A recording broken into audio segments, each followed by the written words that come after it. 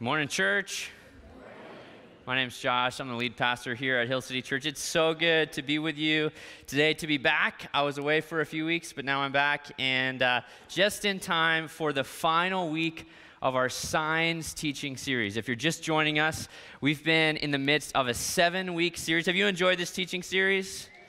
It's been really powerful, and we've been looking at these 7 miracles from the Gospel of John. If you have a Bible, go ahead and open to John chapter 11, because guess what? We're going through the whole chapter today, and it's a long chapter.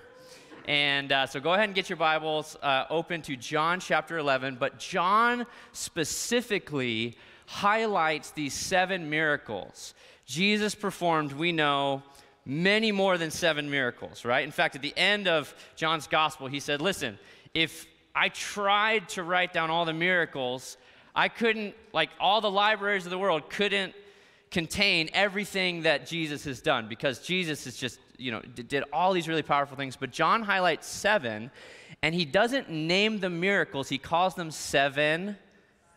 It's on the screen, people, okay? I know I've been away for it's 7 signs, because these signs are pointing to something. They're pointing to who Jesus is and what God's kingdom is all about. But as we've been talking about miracles, I just want to pose a question to you. Have you ever found yourself in a situation where you've said, I need a miracle? You ever been in a situation like that? Where you got bad news, found yourself in a bad situation, maybe a bad diagnosis, and you recognized in that moment that there was nothing humanly possible that could fix the situation. True? And you said, we need a miracle. I need a miracle. You're at the end of your rope. We believe in prayer as a church. Faithful prayer is one of our core values. We say that prayer for us is a first response, not a last resort. But if we're honest, there are times where it is kind of also a last resort, where it's like you're at the end of your rope, you're totally powerless, you're hopeless on your own, and you need a miracle. That's a place called desperation. Can you say that word? Desperation. Maybe you've been at a point of desperation. Well, what desperation can do is it can actually lead you one of 2 directions. Desperation can lead you, if you stay in that place, to despair. To a place where you stop praying, where you give up hope, and you feel like there's nothing that can be done or will be done, and you stop believing. Or it can lead you to another place called dependence. You can find, and this is what we're going to look at today. We're going to look at one of the most famous miracles of Jesus, also one of the most difficult passages. We're going to talk about one of the great questions of human existence, the problem of pain. Why do bad things happen? Why do we suffer? Why does God allow these things in our world and in our lives? But what we're going to find today is that place of desperation, I need a miracle, it's a terrible, beautiful place to be. Do you see the paradox? It's like a terrifying, beautiful place to be. Because if you allow God to work in your heart, He can move you to a place of deeper dependence on Him than you ever thought was possible. And that is a beautiful way that God works in the midst of pain and suffering. And I enter into this passage today just recognizing that for many people in the room, this is not theoretical or hypothetical. This is not, oh, how would I respond if should something bad happen to me? For some of you, you're going through deep grief today. You're in the pit today. You're in the valley of the shadow of death today. And I hope and I pray that God can encourage you. We're looking at the resurrection of Lazarus. Lazarus is a shortened form of the Hebrew name Eleazar, which means the one whom God helps. Aren't we all kind of like a Lazarus in a way? Dependent on God for His help? And I hope that you would believe today that God is good even in the midst of pain and suffering. Jesus and His disciples in John chapter 11 are in an undisclosed location. And sometimes it's, we just don't know where they were at when this event took place. But I think intentionally in John chapter 11, they're in an undisclosed location because the heat is on Jesus and his ministry. His religious opponents, the Pharisees, have not just once, but numerous times already sought to kill him. And so Jesus and his disciples are, we would call it off the grid, okay? They're letting things cool down a little bit. And really, they only have one job. Don't go to Judea. Certainly don't go to Jerusalem. And don't do anything too spectacular. That might draw too much attention. And it's in this moment that the problem arises. You with me there? John chapter 11, starting in verse 3. This is Mary and Martha. So the sisters sent to him, they sent a message to him saying, Lord, he whom you love is ill. But when Jesus heard it, he said, this illness does not lead to death. It is for the glory of God, so that the Son of God may be glorified through it. This is a reminder to us to keep this in mind throughout our entire passage today, that God can use your pain and suffering to bring himself glory. He can bring beauty from ashes. He can bring life from death, and he can use it. And Jesus says something really interesting. He says, this illness will not lead to death. Of course we know it actually does. Jesus gets this message, and we have to remember that Mary, Martha, and their brother Lazarus, that he's called the one that you love. This is like one of Jesus's best friends, right? That's a little bit different, right? When some random person from the crowd comes up and touches Jesus, his cloak, or they ask Jesus, come visit my child, they're sick. It's just like anybody, right? And what I love about Jesus is he allows anybody to interrupt him, doesn't he? He cares about you. Even if today's your first day in church in your entire life, he cares about you. He knows you. And yet, it hits a little bit different when it's someone that you really know, doesn't it? Like you get a prayer, and that's something about the proximity to pain as a pastor, it comes with the job. We read the prayer requests, we pray through the prayer requests, and so we just are familiar with this is a season where there's a lot of pain, there's a lot of people hurting. It's different when it's an anonymous prayer request, right? To where it's your mom calls you, isn't it? And this is one of those situations that Lazarus, Mary, and Martha are very close friends of Jesus. But one of the problems is they live in Bethany, which is only a handful of miles from Jerusalem. The very place that Jesus and his disciples, I believe, are intentionally trying to avoid. And so Jesus just says, this is a situation that I am certain that God will be glorified through this.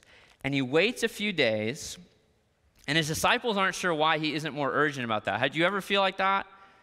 You feel the urgency? God, I want you to do this, and I don't want you to do this anytime. I want you to do it now. That's how we pray, isn't it? It's okay to be a little bit bold in your prayers, but that's how we pray.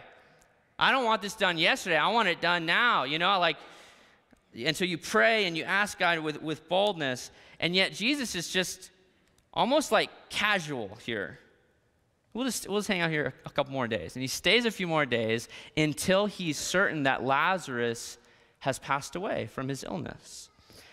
And his disciples aren't really sure what's going on because he says Lazarus has fallen asleep. They're like, good, if you're sick, you should nap or whatever. And they're not really sure, why is he talking like this? And Jesus is finally at the end of this section, he has to explain it very clearly. This is John 11, verse 14. Then Jesus told them plainly, Lazarus has died. He knows this. Prophetically, he knows this. There's no social media. There's no announcement. He knows that Lazarus has died. And this is kind of crazy. And for your sake, I am glad that I was not there, so that you may believe. But let us go to him. And so Thomas, the twin, said to his fellow disciples, let us also go, that we might die with them. Now, this is really interesting. You can see the gravity of we can't even set foot in Bethany or our lives are at stake. Can you see that? There's danger around that geographical area. And so Thomas, speaking with boldness, is like, we're going to go and we're going to be martyrs. We're going to die for our faith. Well, when Jesus would actually be arrested and crucified, there was only actually one of the 12 standing at the foot of the cross still. So there's a big difference between, it was John who wrote the Gospel of John and the women around the cross witnessing the actual crucifixion of Christ. And so there's a big difference between saying, I'm willing to die for you, or I'm willing to, it's like, would you live for him? Would you follow him even to those difficult places? And so Jesus says, listen, I'm going to do something so that you might believe. You see that? That even in the moments of our deepest, darkest pain, our faith can grow. And I'm actually not sure our faith can really grow to the fullest maturity unless we go with Jesus through the valley. There is certain work that God can only do in us in those dark places. And so I just want to challenge you and encourage you, if you're in one of those places, would you let God do his work? And so Jesus decides to attend a funeral for one of his best friends. And at this funeral, he brings 4 gifts, if you're taking notes, okay? 4 gifts that Jesus brings with him to the funeral. They make the journey, the journey to Bethany, and the journey takes a number of days, and by the time they arrive, Lazarus has been in the tomb for 4 days. And Martha, we presume, is the older sister. She's the one, at least, who fits the characteristics of an older sister. She's always taking care of everybody. She's always preparing things. Very likely, the funeral arrangements, if you've ever gone through a situation like that, somebody has to make the phone calls. Somebody has to get the catering orders. You know what I'm saying? Very likely Martha steps up. We don't know that. I'm just from what I know of her character. She seems like she would be the one. So they arrive, Jesus and disciples arrive in Bethany, and Martha is the first one to see Jesus coming. And look at what she says to him in verse 21. Lord, if you had been here, my brother would not have died. But even now, I know that whatever you ask from God, God will give you. Do you see the pain in her voice? If you had only been here. A lot of us ask the why God question. We ask the why, like, why does this happen? Why does that happen? And we're looking for the reason behind the pain and the suffering. Martha asks the where question. Where were you? Where have you been? What's taken you so long? There's pain. There's maybe even a little bit of blame in her question, and yet do you see the deep faith that she also expresses? Even now, her brother's been dead for 4 days. Even now, she knows that Jesus has the power to raise someone back to life. Even now, God will give whatever you ask. And this is how Jesus responds to, I believe, this is just a profound declaration of faith. He hasn't done a miracle yet. She already believes he can. Man, isn't that a model for prayer? To go before God, to speak honestly with God, to ask God those questions that almost seem like unbiblical to ask him. To just be like brutally honest, but then also to declare in this very same breath, God, whatever you want is possible. To declare God's goodness and his power. Jesus answers in verse 23, your brother will rise again. And Martha said to him, I know that he will rise again in the resurrection on the last day. So now we're in a theological conversation, which, to be honest, everyone deals with grief differently. And some people switch right on to trying to figure things out. What happens is something terrible takes place in your life, and it kind of shatters your framework. It shatters your perception of the world and how things work. And you're left kind of trying to make sense of it all and trying to pick up the pieces. I believe Martha in this moment has these theological things she's wrestling with. And honestly, she's pretty theologically sharp. She recognizes there will be a resurrection on the last day. She knows biblical end times theology, which is like more than I could say for a lot of people, honestly. And so she says, well, he says, your brother will rise again. And she's thinking, well, far off, like, well, yeah, all of us will rise again. And I know there's going to be a judgment day. And she recognizes all of that. And yet this is how Jesus responds in verse 25. And Jesus said to her, I am the resurrection and the life. Whoever, somebody say whoever. Whoever believes in me, though he die, yet shall he live. And everyone, somebody say everyone. Is this available to you? This is available to you today. You hear that? Everyone who lives and believes in me shall never die. Do you believe this?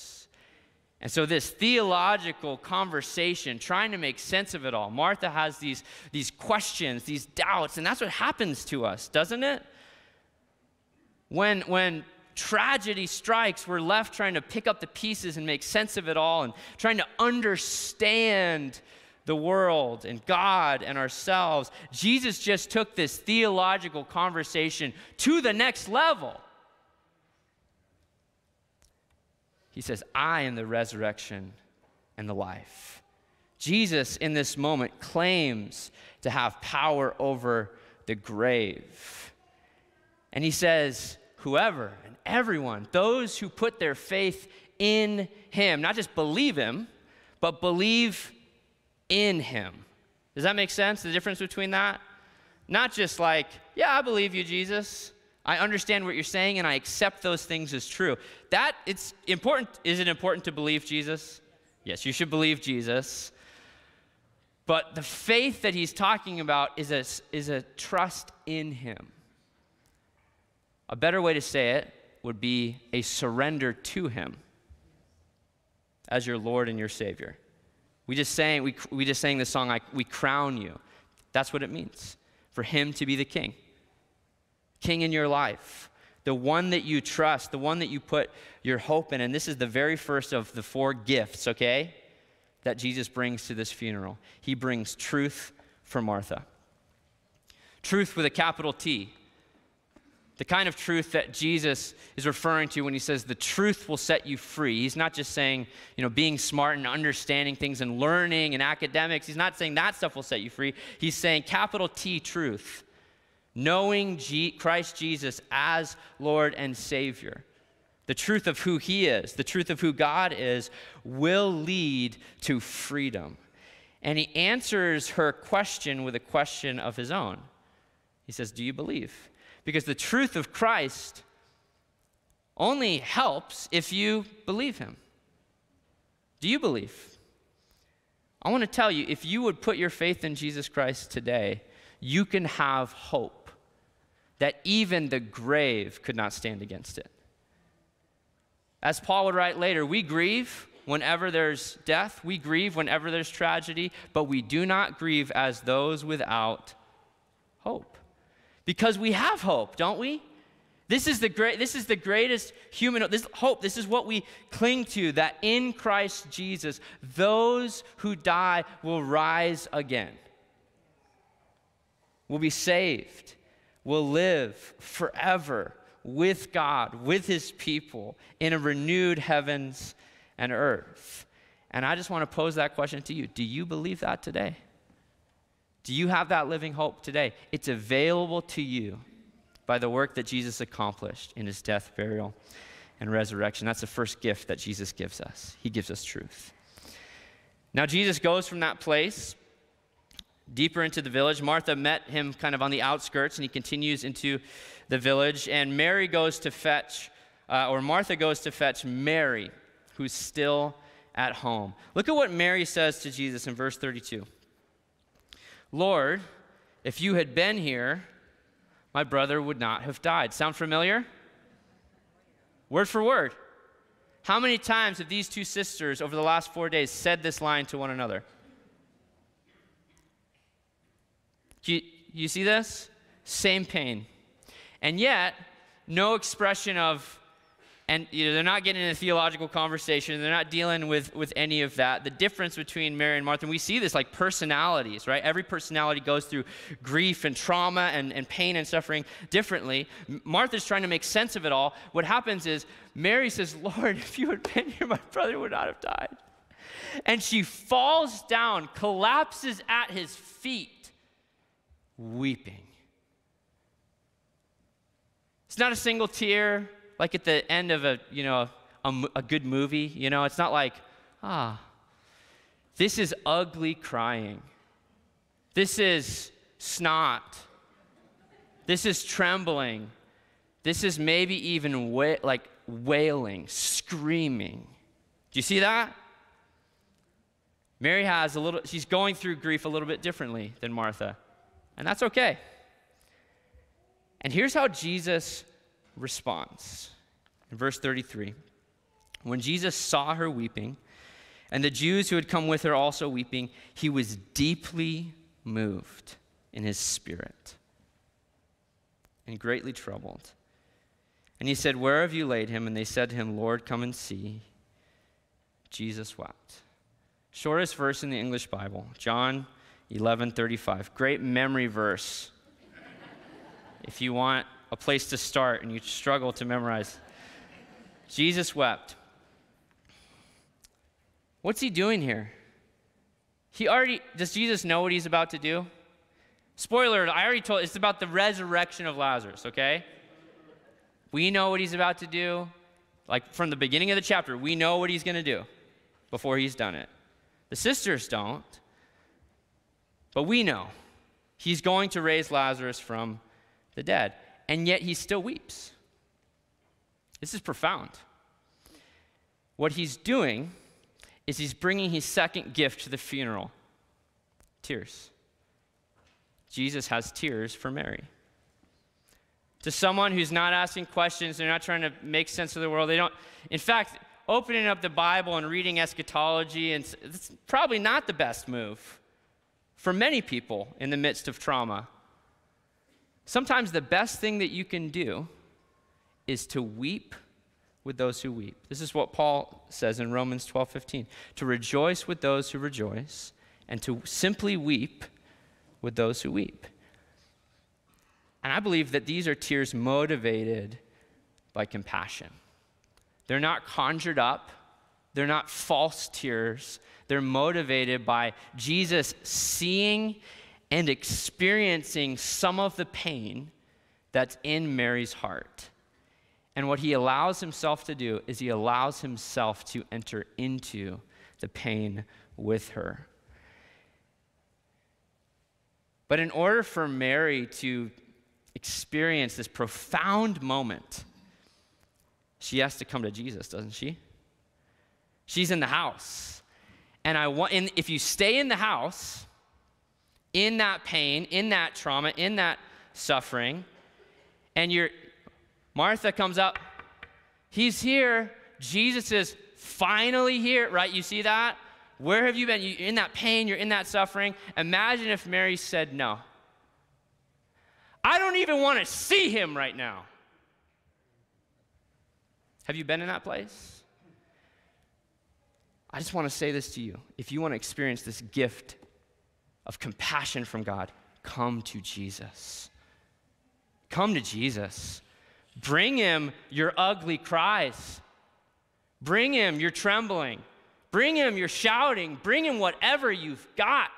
Because you can't really experience that compassion, that love, that God weeping with those who weep while you're shutting the door and keeping him out of your life. True? Would you come to Jesus? This is a beautiful invitation because Jesus has tears for Mary, but guess who else he has tears for? He has tears for you. He has compassion for you. And if you allow God to do this, God will enter into your pain with you. The Holy Spirit, another title for the Holy Spirit is our comforter, our counselor, our advocate. But if God's knocking on the door of your life, would you just come to him and allow him to enter into those moments with you and bring him whatever you've got?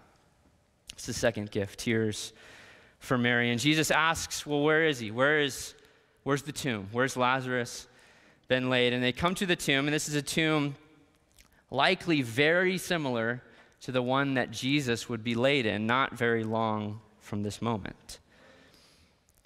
And this is what Christ does when he arrives at the tomb. In verse 43, and when he had said these things, he cried out with a loud voice, "Lazarus, come out!" And the man who had died came out. And his hands and feet were bound with linen strips, and his face wrapped with a cloth. And Jesus said to them, "Unbind him and let him go." There's a stone rolled in front of the tomb, and the people are hesitant to open it because that just seems a little bit unholy, doesn't it? Almost like to dig up a grave. And they're not just worried about kind of like desecrating the burial site. They're also, it's been 4 days. They're worried about this, like like it's going to smell in there. What's going to, it's like, this is uncharted territory. And Jesus says, roll the stone away anywhere. And with a simple command, Lazarus, come out. This dead man comes back to life. And Jesus demonstrates through this sign, through this miracle, what he's just spoken to Martha about. I am the resurrection and life. He proves it within the same hour that he says it. Do you see that? That's what this sign is pointing to. It's pointing to the resurrection power of Jesus Christ. So Martha had a problem, kind of a problem in her mind. She's trying to think about things and wrestle with things. Mary had a problem with her heart. She's feeling things really deeply, and she's broken-hearted. Lazarus also has a problem. He's dead. His body. Right? For some of us, we're the ones on the outside looking at someone going through pain and suffering. Lazarus is the one who personally experienced death. And so this is where Jesus brings this third gift to this funeral. He gives life to Lazarus by simply saying the words, "Lazarus, come out." Jesus will give life to all those who believe in him, to all those who put their faith and their trust in him. He has that same power. In fact, in John chapter 5, Jesus is speaking about the last day when the dead will rise. And this is what he says. In John 5:25, he says, "Truly, truly, I say to you, an hour is coming and is now here when the dead will hear the voice of the Son of God," talking of himself, "and those who hear will live." Well, he says the hour is coming. One day it will come. When Jesus comes back, he will utter the command, and every single person who's ever lived will rise again. That's true. In that sense, Jesus is the resurrection. Does that make sense? That he is the one, the source, in which everyone will come back to life and be judged accordingly. And in John chapter 5, and I would encourage you to read John chapter 5, he says, all will be raised back to life, but some will go away to be with God in eternal life, and some will go away to judgment. And yet, what he's referring to when he says the hour is coming, but even in one sense, the hour is now here, where it's possible to hear the voice of Christ, and by hearing his voice, be redeemed, be made new. In John 10, Jesus would say that his sheep hear his voice, and he knows them, and they follow him. That really the journey with Jesus in your life begins by hearing the voice of Christ, by hearing the gospel. The truth is, we've all got questions like Martha, don't we? We've all got theological questions. We all have doubts that we wrestle with. We've all got grief like Mary, don't we? We all have pain. We all have heartache. We all have difficult emotions we have to sort through. But the difficult truth of John chapter 11 is we're all terminal like Lazarus. Lazarus was raised to life, and Lazarus died a second time. And if his hope was only in avoiding that initial illness and that initial death, then he would be pitied more than most, because he was raised only to die a second time. Does that make sense? And so if Lazarus, if any of us only have a hope in that initial miracle that we get to experience in this present lifetime, then we're still living without hope. We need the greater hope of the resurrection of Jesus, that we can hear his voice, we can put our faith in him, and we can truly live. And so I just want you to think of that picture of Lazarus. He's in the tomb, he's all wrapped, he's like wrapped up, right? It almost looks like a mummy. Does that make sense? I know it's like a crude way to think of it, but it's like they would wrap them up. And hear the voice of Christ today saying to you, come out of the grave. He says it in a loud voice, come out of the grave. If you're here and you don't have a living hope, you don't have faith in Jesus Christ, would you come out of the grave today? Because Jesus doesn't just raise Lazarus to life. He's got to hop out of there. And then it's obviously this kind of awkward, can somebody please unbind him? You see that? It's in the text. He doesn't raise him up and he stays in the grave. And people can come look, like a zoo, like an exhibit. All right, he's awake. Everyone go take a look. This is significant. This is the title of the sermon today. Come out of the grave. Come out of the grave. If you're here and you're a follower of Jesus, you've been raised back to life, you've been redeemed, you've been saved, you've been forgiven from your sins, why are you still living in sin and shame? Would you come out of the grave? You've been raised up to life, but why are you still wearing those shackles, those burial cloths? I imagine he not only said, unbind him, I imagine the very next thing is somebody get this man a clean pair of clothes. He wants to clothe you in his righteousness. He wants to free you and give you power over sin in your life. He has a purpose for you. And this is crazy. Imagine the kind of second half of life that Lazarus had. He got to experience life after death, and one day he'll experience life after death, okay? But he got to experience that, his perspective. People talk about that when they have a near-death experience, right? And something happens that their entire life will be different from that point on. And Lazarus, he gets to experience taking the grave clothes off. And if you're here and you've never put your faith in Jesus, I just want to invite you to come out of the grave. To die to your old life and be raised up by the power of Jesus Christ. It's the third gift that Jesus brings to this funeral is he brings life for Lazarus. Well, let's look at what happens at the end. This is kind of the epilogue after Jesus does this sign. In verse 45, many of the Jews, therefore, who had come with Mary and had seen what he did, believed in him. They believed in him. Do you see that? They put their faith in him. They started following him. But some of them, because the hesitation for a lot of people is well, if I was only there, if I only saw it, if I only encountered Christ, then I'd believe. But I'm a modern individual. People who literally saw Jesus raise someone from the dead. This is what they do. Some of them went to the Pharisees and told them what Jesus had done.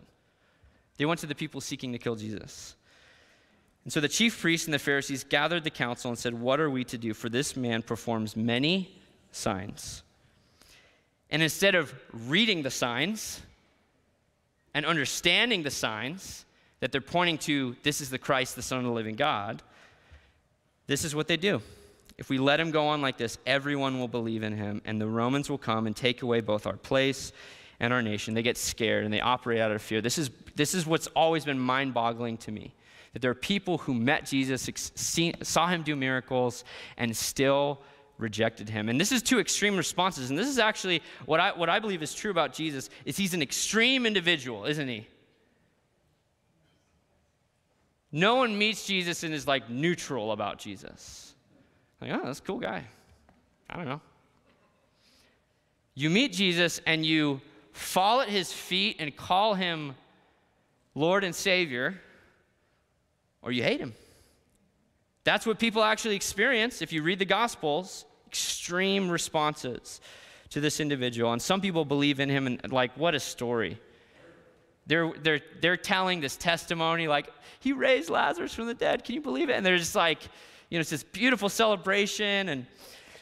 And yet some people still want him dead. They're operating out of fear. They're operating out of jealousy.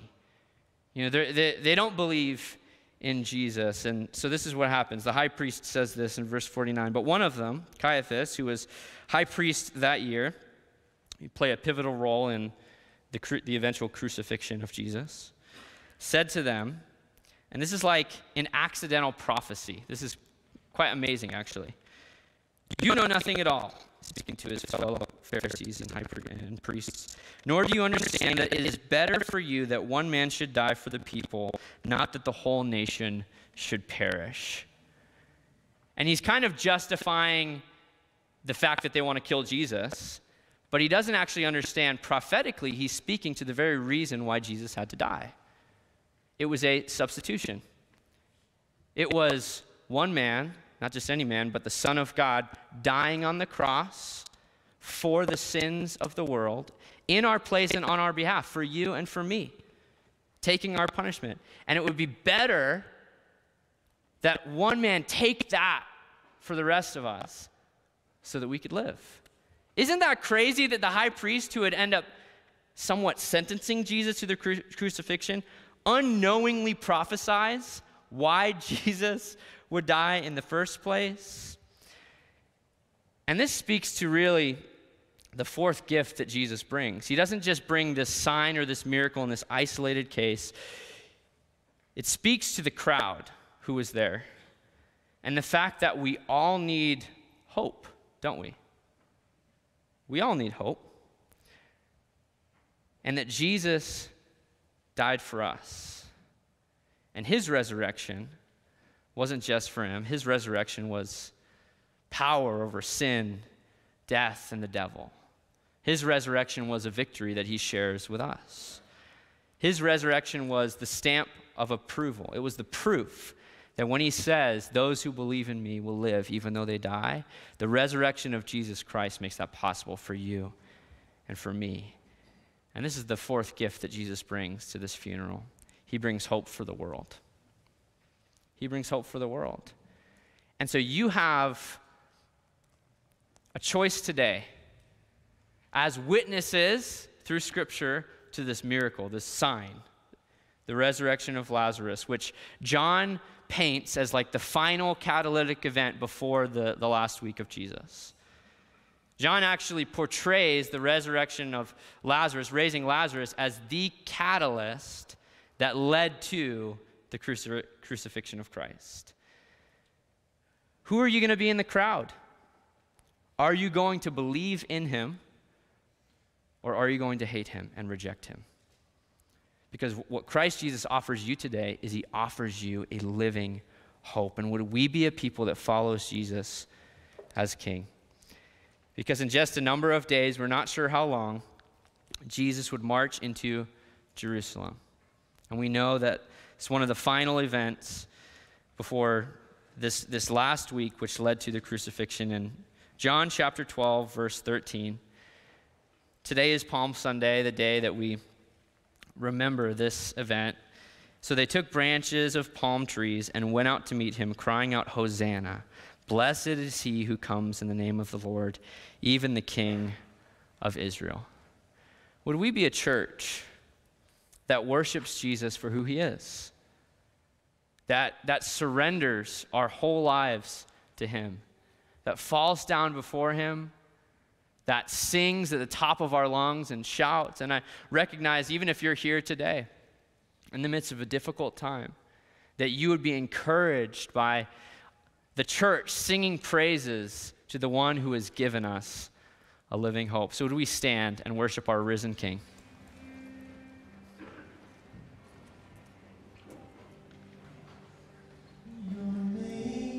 Your name is victory.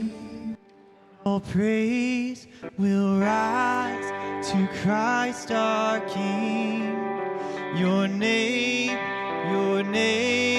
is victory.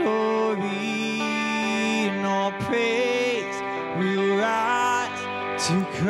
Christ our King.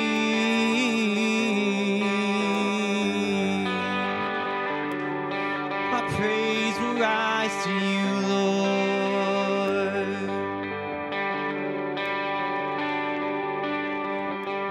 'Cause by your Spirit I will rise from the ashes of defeat. The resurrected King is resurrecting me. In your name I come alive to declare your victory. The resurrected King is resurrecting me. By your Spirit I will rise from the ashes of defeat. The resurrected King is resurrecting me. In your name I come alive to declare your victory. The resurrected King is resurrecting me. 'Cause by your Spirit I will rise from the ashes of defeat. The resurrected King is resurrecting me. In your name I come alive to declare your victory. The resurrected King is resurrecting me. The resurrected King is resurrecting me. Oh.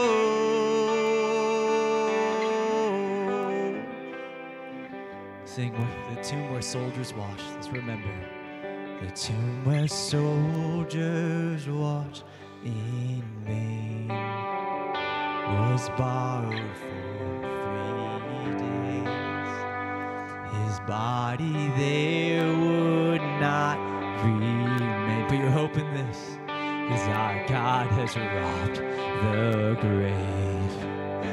Oh, our God has robbed the grave. Robbed the grave. Sing your name. Oh, your name is put your hope in this. All praise will rise to Christ our King. Your name is victory, and all praise will rise to Christ our King. Oh. Would you pray with me? So God, we are witnesses to Scripture, to the stories told. And just like Pastor Josh was saying, I do believe that you are presenting us with 2 options. Everyone here, to surrender to you, to allow you to have compassion for us, to soak in your love once again, and then to run out of that tomb, to stop living in the grave, but to run free. And the other option is to walk away.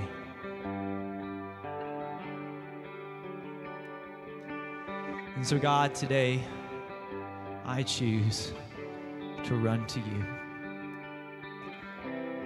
Church, would you pray this with me?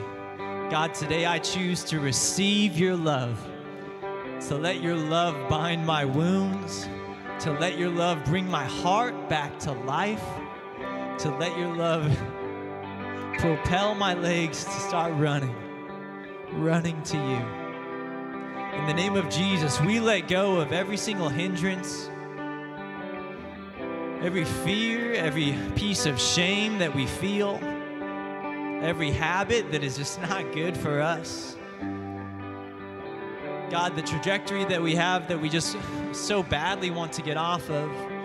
In the name of Jesus, we proclaim the power of Christ in each of these situations. And we declare healing, we declare resurrection. Because you are our God, you are our Lord. We die to ourselves and we rise again with you. So like Lazarus, we come out of that grave. And God, may we be a people that welcomes each other out of that grave and helps us along to stay out of that grave.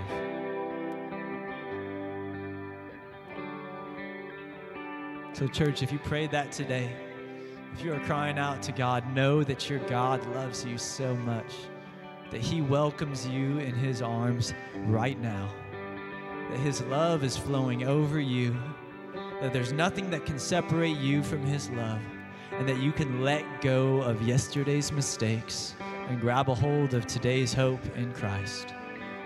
May you walk in the power of the Spirit, filled with the love of God, and may you share that love and that peace with all those around you. So God, we thank you for this morning. We thank you for this work that you're doing in my heart and our hearts. May we live redeemed. We're coming out of these graves, God, and we're running to you. Pray this in your name. Amen. Amen. You can go ahead and have a quick seat. Take a look up at the screen. We share things every day, things that are meaningful to us, that entertain, inspire, or challenge us. We share moments, good or bad, big or small, because what we share matters. We have the chance to share something incredible, the hope that has transformed our lives. And today, more than ever, people are searching for hope, for connection, for meaning. The life we've experienced in Jesus is available to our friends and neighbors, and it's easier to share than we might think. Over the next few weeks, we are running Alpha, an opportunity to share Jesus with friends, family, and colleagues in person or online. Each week, we'll connect with each other, watch a short video, and have time to discuss our thoughts and questions without needing to have all the answers. All it takes is a simple invitation. Share life, faith, hope, Jesus. Who will you invite? All right, good morning, church.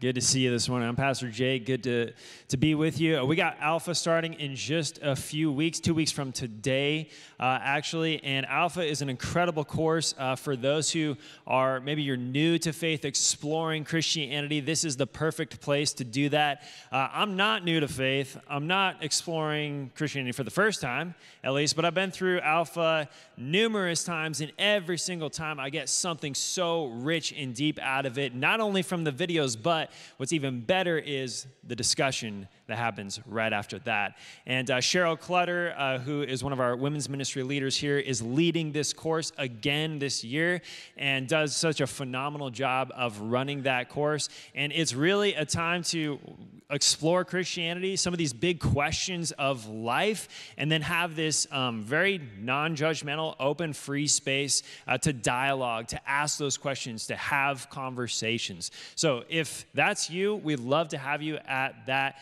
course starting April 7th. It's going to be at our 1 p.m. service right up here. Lunch will be provided as well. If you know somebody who you really want to be in that course, bring them. Go to it. Even if you're a Christian and you're not new to faith, it is so enriching, and I encourage you to do that. So who will you invite? Not only to Alpha, but who are you going to invite to Easter? Anybody see one of these cards coming in? Got a bunch of them on the back of your pews there, on your seats there. But this is just an easy way to extend a little invitation to invite somebody to Easter Sunday.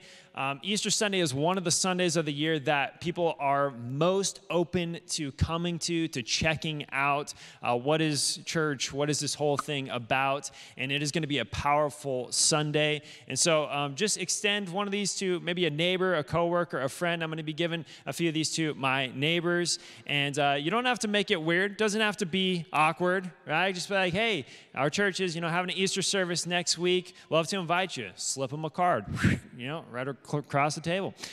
So invite somebody to Easter. We have 4 services, 8:30, 10, 11:30, and 1. If you are one of our Hill City regulars, one of the regs here, love to have you. Please join us either at the 8:30 or the 1 to make that space for all of our guests in the middle there at the 10 and 11:30. And if you don't have kids that you're not bringing with you, 8:30 again would be so a blessing for you to please come to that one. So at those other 3, we are going to have kids ministry at all of those. But invite somebody to Easter in order to kind of spruce this place up, get this place nice and hospitable for all of our guests. We're doing a little bit of spring cleaning. Anybody doing a little spring cleaning at their house right now? Come on, I've seen so many garages open this weekend, people filtering through those. This is the time for us to do that here at the church. Going to be doing the grounds inside and out, and hopefully just making this a place where people walk in for the very first time and feel like this is home, That's what we want people to experience as soon as they step foot inside of these doors. So doing a little spring cleaning. That's Thursday night and Saturday morning. 2 options for you there. We're also going to be doing prayer walks during that time. So preparing the building and then preparing things spiritually as well as we pray for our guests who are going to be coming on Easter. So very busy week. Thursday night cleaning. Friday is Good Friday. And we don't have a service here. What we have is a time to come and to pray.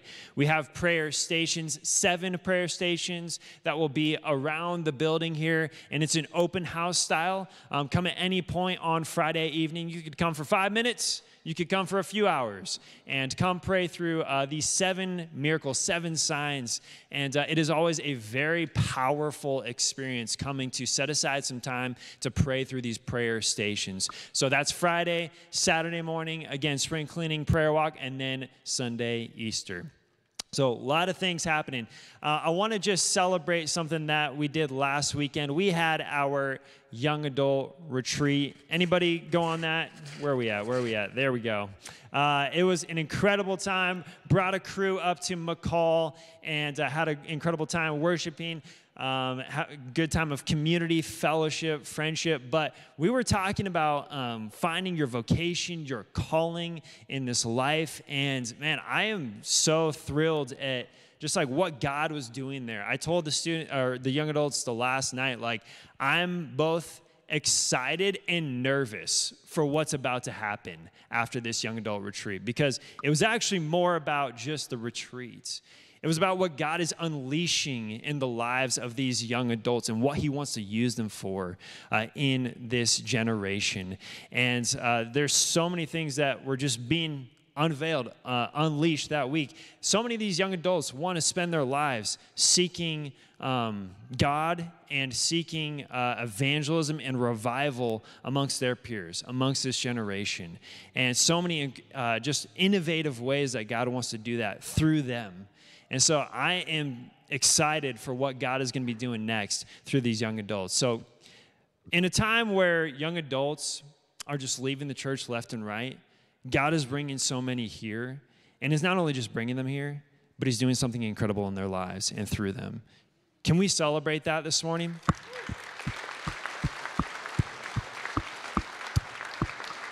Amen. Well, lastly, if you need a prayer for anything this morning, our incredible prayer team is going to be right up here in front that would love to pray for you. If you got the tears of Mary this morning, they would love to pray over you. If you got something you want to rejoice about, they would love to rejoice with you here this morning. And if you came prepared to give, you can do so online or with our ushers at the doors. But with that, church, let's stand together. Let me speak this blessing over you. And then feel free to grab a coffee, get to know each other a little bit more. May the Lord bless you and keep you. May the Lord make his face to shine upon you and be gracious to you. Let the Lord lift up his countenance upon you and give you peace. Go in peace, church.